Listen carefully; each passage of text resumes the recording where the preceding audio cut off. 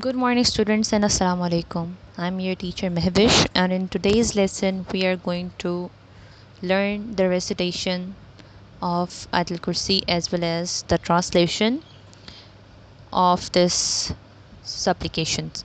Right? So, please open your page number 6.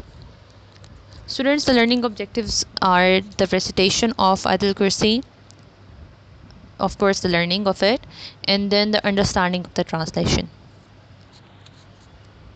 Students, let's have a look on the background of Ayat-Al-Kursi. Students, this is actually in Surah Al-Baqarah, and it is verse number 255, which is very much important.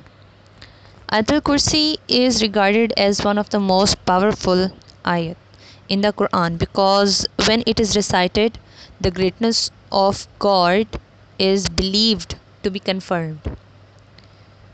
And the people who recite this ayat in the morning and evening, they will be under the protection of Allah subhanahu wa ta'ala from all the evils of jinns, and that is why the people used to recite it on a daily basis.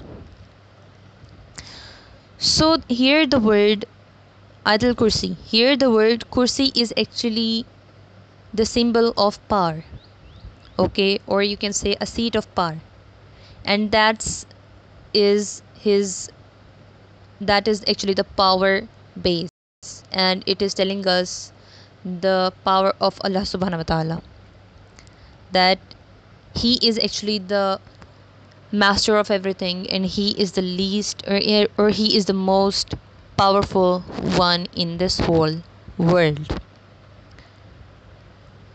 So students, the significance of this Ayatul Kursi is that if a person is going to recite it, okay, when he is going to sleep 3 times, then Allah used to protect him from all the evils that is against the shaitan. And it is also very much important to recite because Prophet, peace be upon him, used to recite it after every salah. This is also a remedy for the weak memory, that if you are going to forget something during the exams, okay, and you are unable to keep the memory for longer period, then you used to recite it, okay, it will really help us a lot.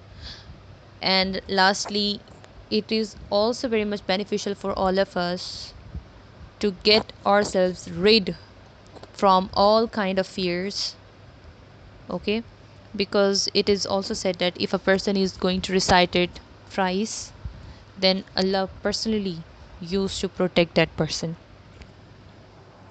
Now moving towards the supplication or Ayatul Kursi of which is in Surah Al-Baqarah.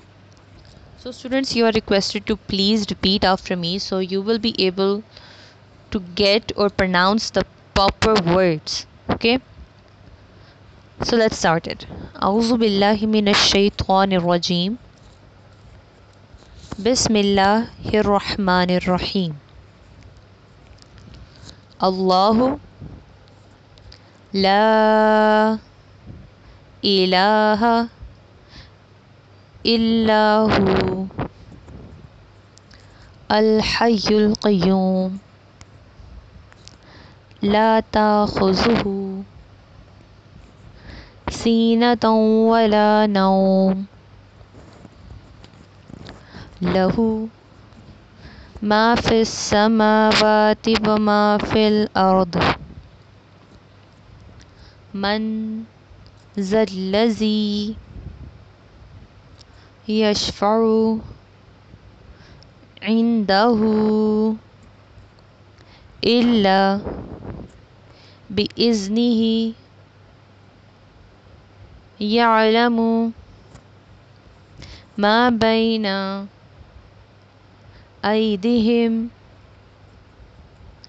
wa ma khalfahum wa la yuhituna بشيء من علمه إلا بما شاء وسع كرسيه السماوات والأرض ولا يعوده حفظهما وهو العلي العظيم. So students, let's have a look on the word to word meaning of this verse. It says Allah, it means Allah. La means no. Ilaha, God, it means that there is no God.